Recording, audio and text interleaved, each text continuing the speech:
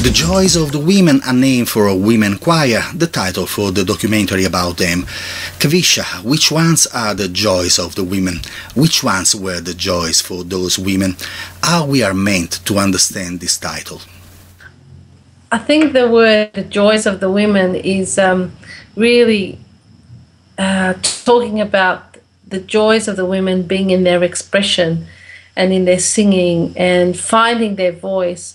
For many years, the Italian women who migrated here were a big part of building the community, in the sense that often they worked in the factories and they worked in the industrial setting, if you like, but their voices were invisible and their stories were invisible. And when I met them, I fell in love with them, and I thought they are such a interesting group of women and powerful women, and also inspiring to me, because then, as a younger person, I was impressed by their dignity, their sense of fun, their sense of joy, and their sense of survival.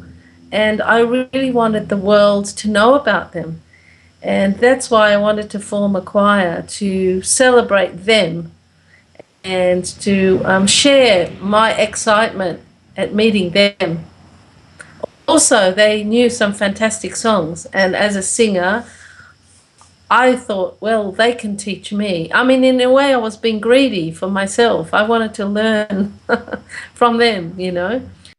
Having a project in mind is something, being able to accomplish it is something else. To make your ideas come through is a different story. How the money needed for the documentary was found? The Joys of the Women wasn't the easiest project to fund, really, because when we went around and told some of the gatekeepers at the various funding institutions and broadcasters and people like the Australian Film Commission what it was about, their reaction was, well, who would want to see a film about a group of little Italian ladies singing traditional Italian songs? So that was their reaction, but I knew what these women were like. They were larger than life, and when you saw them in person, they were so uplifting and their stories were so moving that I knew that it would touch people's souls. So we were confident that it would have an audience. It's just that a lot of other people didn't share in that belief.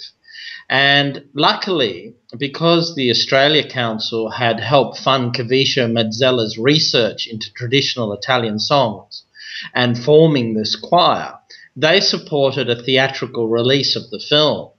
And so I went around to a number of cinemas to see if they would be interested in showing the film when we had a rough cut stage. And a lot of them said, yeah, we'd love to show this. And with that, we were able to get a distributor on board and release it theatrically. But it also had already a pre-sale from the ABC, and they were very, very enthusiastic about it. I mean, these days it would be very hard to get a project like this off the ground because, you know, they want documentary series, they want reality programs. You came to Australia that you were 3, Italian father, Anglo-Burmese mother. You grew up well integrated, you used the word assimilated.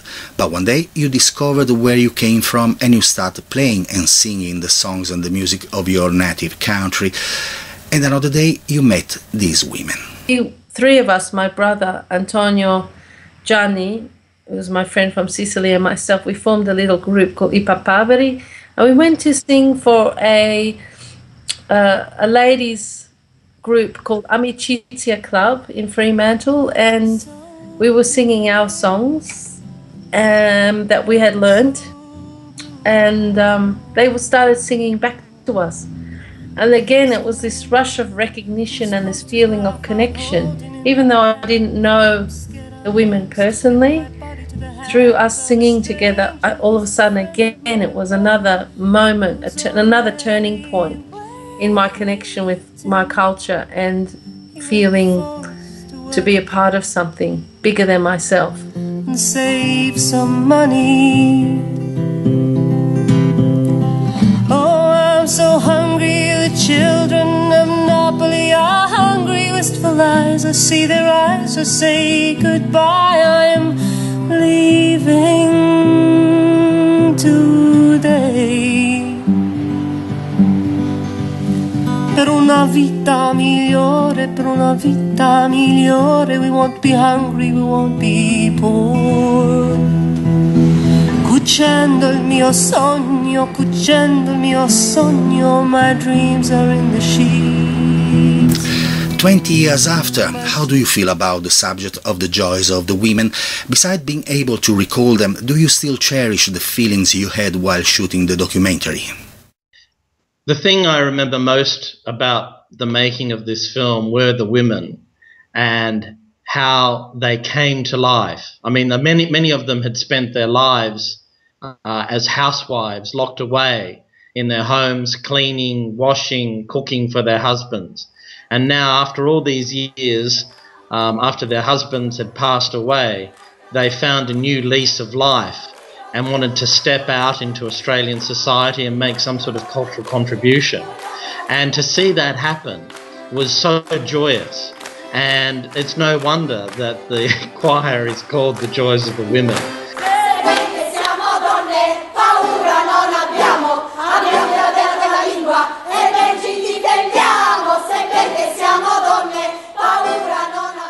We all have positive stories that have come out of the making of this film and the way it launched the careers of so many people, but it also launched the choir onto the national stage. I mean, these women went on to sing in front of prime ministers.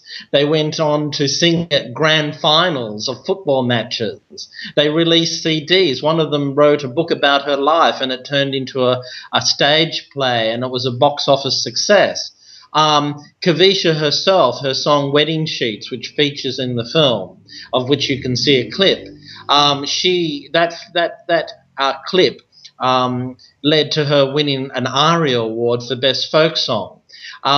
You know, there were so many things that had an impact. And in fact, Kavisha now herself was honoured in the Australia Day Awards a few years ago for her contribution.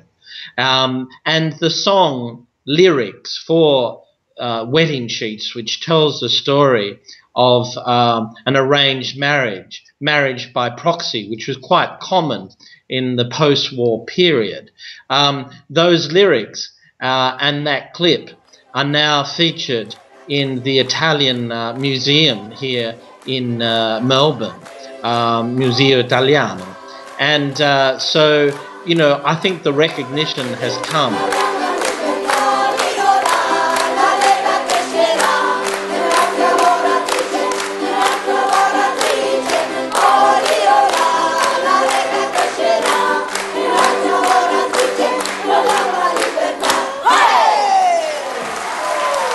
Quite a while has passed by since the production and the release of the film.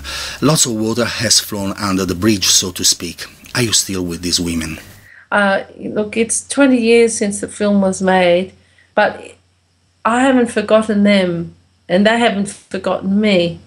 And from time to time we will meet up and we have a sing together and we'll even be performing at the same festival. So it's it really has been a long friendship, you know. Some of the women sadly have passed away, and there's a lot of new members who have nothing to do with the film, so they weren't there at the beginning when we formed the group, and I met them at the Amicizia Club. They don't know anything about that. So, and also they've got a new musical director, but still the spirit of it is still, you know, goes on.